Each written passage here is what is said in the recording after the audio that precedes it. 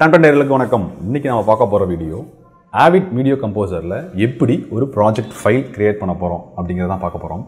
First Avid video composer open பண்ணீங்க அப்படினா உங்களுக்கு இந்த மாதிரி ஒரு விண்டோ ஓபன் ஆகும். அதாவது செலக்ட் a ப்ராஜெக்ட் அப்படினு சொல்லி விண்டோ ஓபன் ஆகும். இந்த விண்டோல user name, folder, user profile, select a project, அதுக்கு அடுத்து நியூ ப்ராஜெக்ட் அப்படினு சொல்லி உங்களுக்கு ஆப்ஷன்ஸ்லாம் இருக்கும்.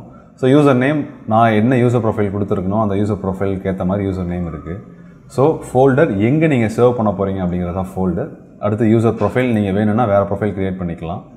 அடுத்தது செலக்ட் அ ப்ராஜெக்ட் அப்படின்னு சொல்லி ஒரு ஆப்ஷன் இருக்கும். இதில் நீங்கள் ஆல்ரெடி ப்ராஜெக்ட் செலக்ட் பண்ணி வச்சுருந்தீங்க அப்படின்னா அவங்களுக்கு ப்ராஜெக்ட்ஸ் காட்டும். அப்படி ஒரு வேளை நீங்கள் ப்ராஜெக்ட் எதுவும் செலக்ட் பண்ணலை அப்படின்னா, அதாவது க்ரியேட் பண்ணலை அப்படின்னா ஸோ எம்டியாக தான் இருக்கும். இப்போ நியூவாக நாம் க்ரியேட் பண்ண போகிறோம். எப்படி க்ரியேட் பண்ணலாம் அப்படிங்கிறத பார்க்க போகிறோம். ஃபஸ்ட்டு இதில் ப்ரைவேட் அப்படின்னு சொல்லி ஒரு ஆப்ஷன் இருக்குது. இந்த ப்ரைவேட் அப்படிங்கிற ஆப்ஷன் என்ன அப்படின்னா, நீங்கள் ஒரு ப்ராஜெக்ட் க்ரியேட் பண்ண போகிறீங்க அப்படின்னா அந்த ப்ராஜெக்ட் நீங்கள் மட்டும் தான் எடிட் பண்ண போகிறீங்க, நீங்கள் மட்டும் தான் பார்க்க போகிறீங்க, அது உங்களுக்கு ப்ரைவேட்டாக இருக்கணும் அப்படின்னா நீங்கள் ப்ரைவேட் கிளிக் பண்ணலாம். ப்ரைவேட் கிளிக் பண்ணிங்க அப்படின்னா எந்த ஃபோல்டரில் எங்கே சேவ் பண்ணணும்னு சொல்லி கேட்கும். அதுக்கு அடுத்தது ஷேடுங்கிறது நீங்கள் ஒர்க் பண்ண ப்ராஜெக்டை வேறு யார் வேணாலும் பார்த்துக்கலாம். அல்லது ஒரு லேனில் கனெக்ட் ஆகிருக்கு, உங்கள் ஆஃபீஸில் ஒரு லேனில் கனெக்ட் ஆகிருக்கு, நெட்வொர்க்காக இருக்கீங்க அப்படின்னா உங்கள் ஃப்ரெண்ட்ஸும் உங்கள் ப்ராஜெக்டை பார்க்கலாம், எடிட் பண்ணலாம் அப்படின்னா அதை வந்து ஷேரில் வச்சுக்கலாம். எக்ஸ்டர்னல் அப்படிங்கிறது உங்கள் ட்ரைவ் நீங்கள் போட்டிருக்க ஹார்ட் டிஸ்க்கு இல்லாமல் வேறு எக்ஸ்டர்னலாக பென்ட்ரைவ்லையோ அல்லது வந்து மெமரி கார்ட்லேயோ வேறு எக்ஸ்டர்னல் டிவைஸ் எதுலையாவது வந்து நீங்கள் வந்து ப்ராஜெக்டை எடிட் பண்ணி ப்ராஜெக்டை சேவ் பண்ணி வைக்கிறீங்க அப்படின்னா அது எக்ஸ்டர்னலில் கொடுத்துக்கலாம். ஸோ இப்போ நான் எக்ஸ்டர்னலில் கொடுத்துக்கிறேன். எக்ஸ்டர்னலில் கொடுத்து எனக்கு தேவையான ஃபோல்டர் நான் கொடுத்துட்டேன். இப்போ நியூ ப்ராஜெக்ட் கிளிக் பண்ணுறீங்க. நியூ ப்ராஜெக்ட் கிளிக் பண்ணிங்க அப்படின்னா உங்களுக்கு ப்ராஜெக்ட் நேம் கேட்கும். அதுக்கு அடுத்தது பக்கத்தில் ஃபார்மேட் இருக்குது, ஆஸ்பெக்ட் ரேஷியோ இருக்குது, கலர் ஸ்பேஸ் இருக்குது, ரேஸ்டர் டைமென்ஷன் இருக்குது, ஸ்டீரியோஸ்கோபிக் இருக்குது. ஸோ உங்களுக்கு இந்த மாதிரி ஆப்ஷன்ஸ்லாம் இருக்கும். முதல்ல ப்ராஜெக்ட் நேம் கொடுங்க. நான் இப்போ எக்ஸாம்பிள் சாம்பிள்னு கொடுக்குறேன். நான் சாம்பிள்னு கொடுத்துட்டு என்ன ஃபார்மேட்டில் உங்களுக்கு இந்த ப்ராஜெக்ட் இருக்கணும் அப்படின்னு சொல்லி பக்கத்தில் ஃபார்மேட் ஆப்ஷன் இருக்குது. ஃபார்மேட் ஆப்ஷன் என்ன அப்படின்னா, நீங்கள் என்ன ஃபைலை வந்து, அதாவது என்ன ரெசல்யூஷன், என்ன ஃப்ரேம் ரேட்டில் இருக்க ஃபைலை நீங்கள் அதிகமாக யூஸ் பண்ண போகிறீங்களோ அதுக்கேற்ற மாதிரி ஃபார்மேட்டை கொடுத்துக்கோங்க.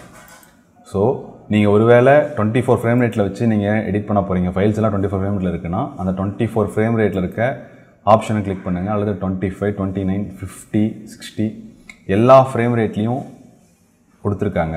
இது ப்ரீசெட்ஸ் மாதிரி இருக்குது நமக்கு. ஸோ என்ன ஃப்ரேம் ரேட்டில் என்ன ரெசல்யூஷனில் ஃபைல் இருக்கோ அதுக்கேற்ற மாதிரி ஃப்ரேம் ரேட்டும் அதுக்கேற்ற மாதிரி ரெசல்யூஷன் இருக்க இந்த ஃபார்மேட்டை கிளிக் பண்ணிக்கோங்க. இப்போ நான் 24 கொடுத்துட்றேன்.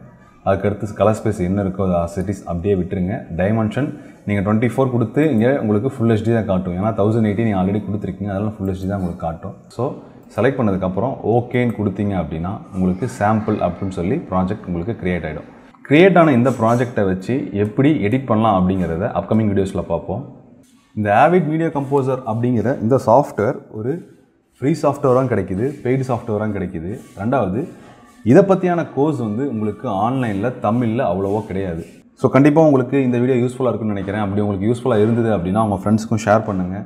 கண்டிப்பாக Avid பற்றியும் அடுத்தடுத்த வீடியோஸில் உங்களுக்கு அப்டேட்ஸ் வரும். வெறும் ப்ரீமியர் ப்ரோ, ஃபோட்டோஷாப் மட்டும் இல்லாமல் Avidம் சொல்லித்தரலாம் அப்படிங்கிறது எங்கள் டீமோட ஆசை. ஸோ லைக் பண்ணுங்கள், ஷேர் பண்ணுங்கள், மறக்காமல் இந்த வீடியோ பற்றி கமெண்ட் பண்ணுங்கள். நீங்கள் கமெண்ட் பண்ண தான் எங்களை நாங்களே இம்ப்ரூவைஸ் பண்ணிக்கிறதுக்கு ஒரு சான்ஸ் கிடைக்கும்.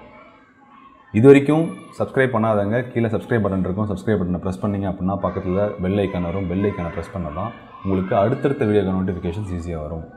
தேங்க்யூ. அடுத்த வீடியோவில் பார்ப்போம்.